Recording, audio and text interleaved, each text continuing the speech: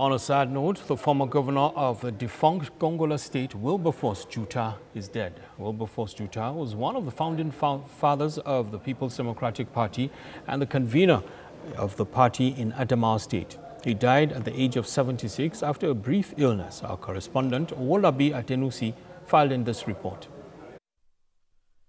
Sympathizers trudged into the residence of former governor of Gongola State, Adogiri and Kariwa Estate in Adamawa.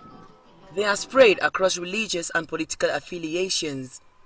The leader of the People's Democratic Party in the state, Governor Ahmadu Fintiri, expressed shock and grief at the passage of the elder statesman. Ambassador Wilberforce Juta died on Saturday, August 15, at the Federal Medical Center. Governor Ahmadu Fintiri described him as an epitome of humanness and service. His burial arrangement is yet to be communicated by his family. The former ambassador to Zimbabwe was described as a bridge builder in Northeast by some of his sympathizers. Late Juta is so many things to so many people. He was a great man. He was a mentor. He was a father. He mentored a lot of people in this state. The loss of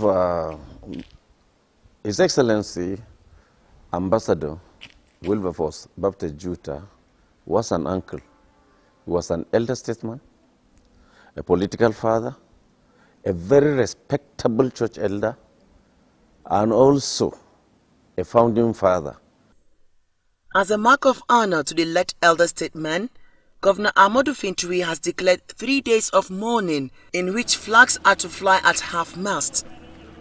Wilberforce Juta was a Nigerian politician who served as governor of the Gongola state in 1983 during the Nigerian Second Republic and was later appointed Nigerian High Commissioner to Zimbabwe.